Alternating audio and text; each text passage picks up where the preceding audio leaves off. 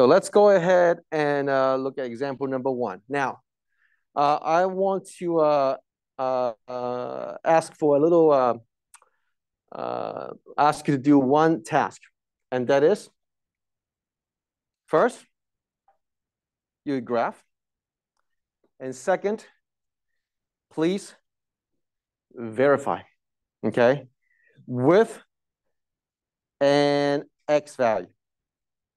Please go ahead and do that, okay? I will show you how to do it. Because if you can verify it, then you can tell yourself whether you are right or wrong. So you do 2 tasks, okay? You graph and then you verify. So using this parent function as our model, okay? So you have this picture, okay? Oh, by the way, let me make sure you understand one thing too. This part right here, this part right here, okay? So we'll say, we ask, how come it goes all the way up? Okay, how come it goes all the way up right here? And then it comes all the way down right here?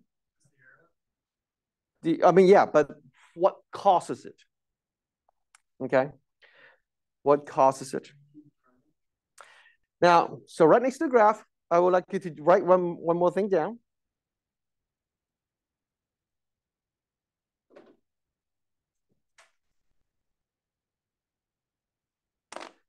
What is 1 over a tiny number? What is 1 over a tiny number? Now, if you say, I don't know, then I can give you some hint and show it to you. So for example, 1 over 2 is 1/2, right? And then let me go ahead and shrink the denominator. So that's 1/2. 1 over 1 is 1. 1 over 0.5 is 2. 1 over 0.05 is 20. 1 over 0.005, it gets bigger. So when the denominator gets smaller and smaller, the value of the overall fraction gets bigger. And if you think about just the very basic notion of what division is, how do you explain the increasing number right here? Well, it's because the denominator is small, so it goes into the numerator a lot more times.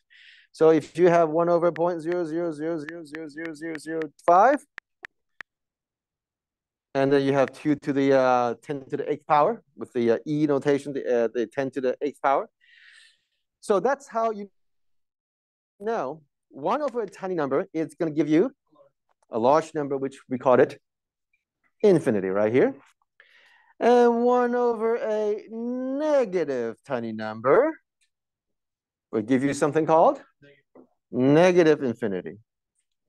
Now, I will be very honest with you, and that if you can capture this simple understanding, okay, of 1 over infinity, it's close to 0, and 1 over a tiny number, it's going to give you some huge number.